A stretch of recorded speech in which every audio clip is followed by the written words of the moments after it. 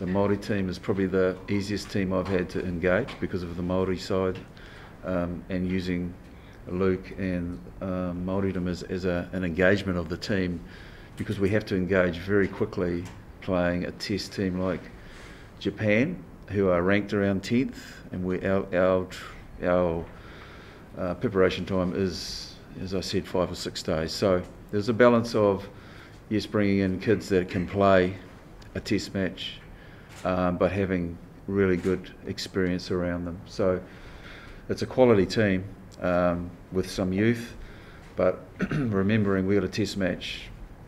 Our preparation time is we get together on Sunday. We played Japan on the Saturday. So experience and exciting young talent like that was really important. Not only have we picked an experienced team that we can deliver in Japan, but also a team that has been picked on form as well. So we believe the balance is right. But a very different journey from last year, 2 tests in 1 country, and a team that's probably going to be better prepared and more capable than last year's tour. So a great challenge for this group of young men. I guess it's an honour to be named captain. I know past years there's been captains like Rutapuki, Tim Bateman and them. So it's an honour for myself and my family to be named captain, and it's just a privilege really to be named the captain of the Māori's team.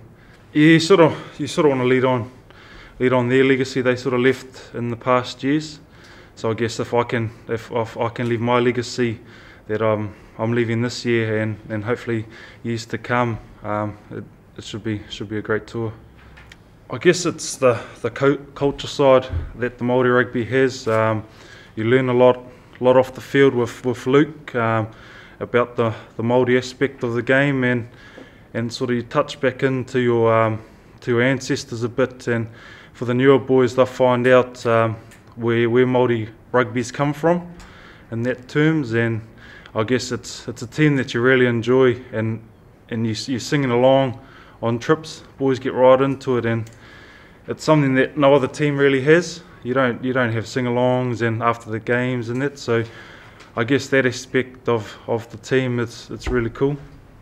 You know, it's a great challenge for Tabs and I. Don't get me wrong, you know, that we've only got a week, but we're excited by that, and we're excited by the challenges we were last year. You know, and we think we can really take it to the Japanese, even in their backyard. So I guess that's the Kiwi thing about us. So you know, and when you see the All Blacks, the way they played against the Australians, you know, and come back to win like that, that's an inspiration, and that's who we're representing.